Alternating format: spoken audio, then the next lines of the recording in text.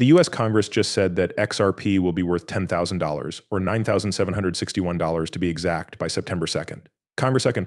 Congress has actually told Ripple Labs that they are working with them to create a centrally backed digital currency that will be used to make international payments easier. They also pointed out that China, Brazil, and other BRICS countries have already started doing this, which means the US needs to get on board with the technology before it gets better than them. In fact, this is what he said. CBDC is one kind of digital dollar that is given by the government. The Federal Reserve would issue it and keep an eye on it, and the US government would fully back it. This could be used instead of current payment methods and have benefits like instant payment settlement, a way to make deals across borders and helping more people get access to money. More than 130 countries are looking into making their own digital currencies that are backed by the government. There are already pilot projects going on in China, Russia, Saudi Arabia, and India. It might come out as early as 2028. At the same time, the US is still very far behind, even though there is more and more clear knowledge about digital coverage features. For the record, the US Congress has approved XRP. At the same time, the judge in the Ripple CC case has also approved institutions, banks, and all financial infrastructure to use XRP for payments. This means that anyone who wants to use XRP can. This is a world go for XRP, especially in the US. It means that it is not only not a security, but also a way to pay for things both inside and outside of the US. On top of that, that has already started to happen. India is the first country to use XRP instead of the US dollar, thanks to an agreement between Ripplenet, the UAE, and India. Also, for those who want to know if XRP can reach over $10,000, well, in a new report that's set to come out on September 2nd, $9,761 per XRP might be the right price. Now, let's take a look at some of the crazy content and the chance to win XRP. Guys, XRP is down about 5% right now, but we're giving you more XRP to fill your bags. To enter, just click the like button, share this video, and subscribe to the channel so that you can get all of their posts. Along with that, you need to follow me on Instagram and my Twitter account at CryptoGeekNews to be able to win. So let's start the video right away. The banks want XRP, and the fact that large banks like the Bank of America allow it for use as payment shows that they are serious about it.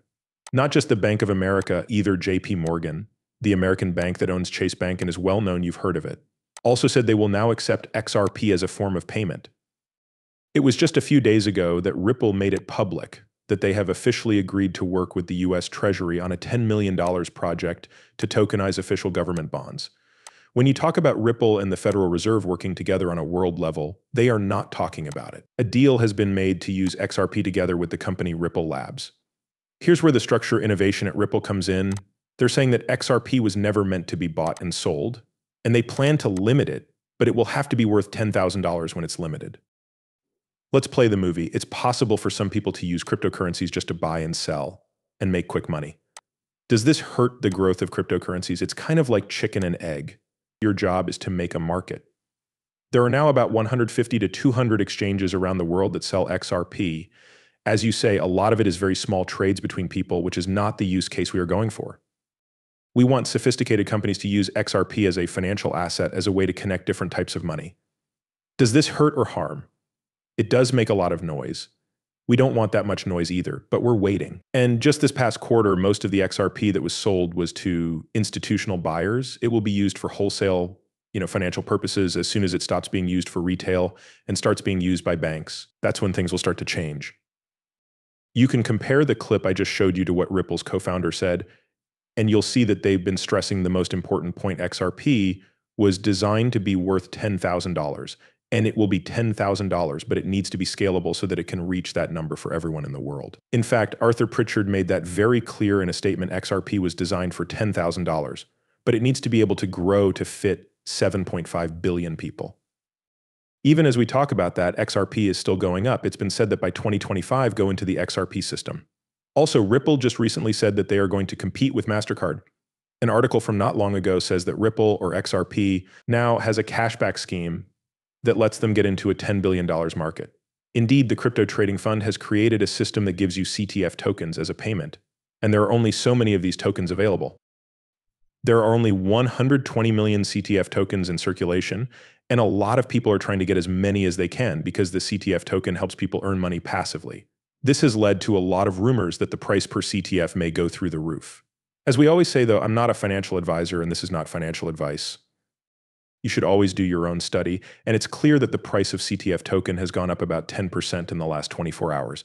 Interestingly, this is exactly what my TA showed. We have the line setup I showed you, and I've talked about this before. I expect CTF token to have a drop, then a spike, and then a retrace. This is because sideways is when we'll see the biggest breakout, and CTF token could potentially go past its all-time high. We could get anywhere from $7 to $10. And once more, this is all based on TA. Anything could happen at any time.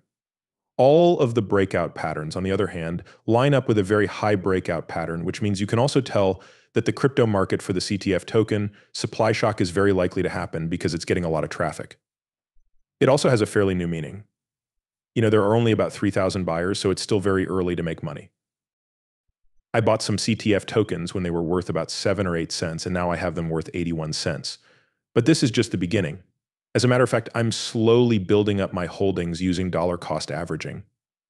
This way I can get as much as I can for the lowest price possible, since analysts are predicting prices of $20 to $30 per CTF token, and even $4 to $500 per token. It doesn't matter if people want it at 81 cents because it could go up to hundreds of dollars.